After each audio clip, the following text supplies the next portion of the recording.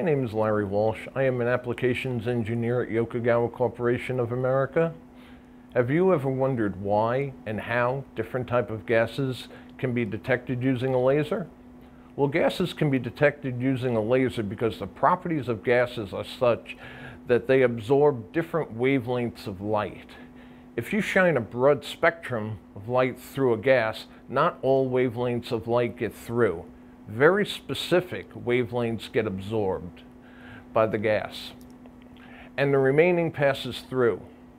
By using an optical spectrum analyzer, we can see what wavelengths of light are affected, meaning absorbed by the gas. Today I will show you how this is done.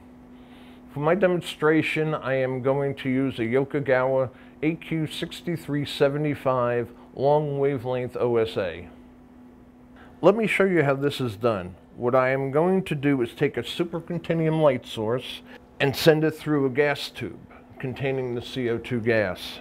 This I will put into the front of the AQ6375 OSA.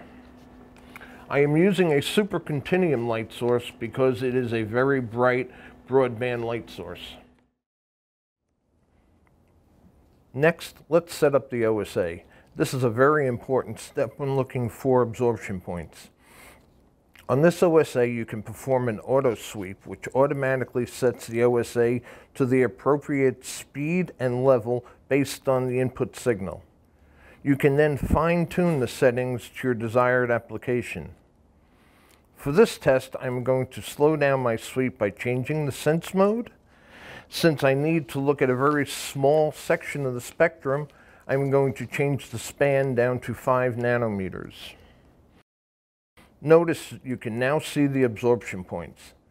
These absorption points can now be compared to known absorption points for specific gases. Different applications require different scales on the OSA. You can display the results in nanometers, terahertz, or wave number. To get the exact reading of the absorption points, we can also use the peak search, bottom search functions. These absorption points can then be used to determine the type of gas that the light was sent through.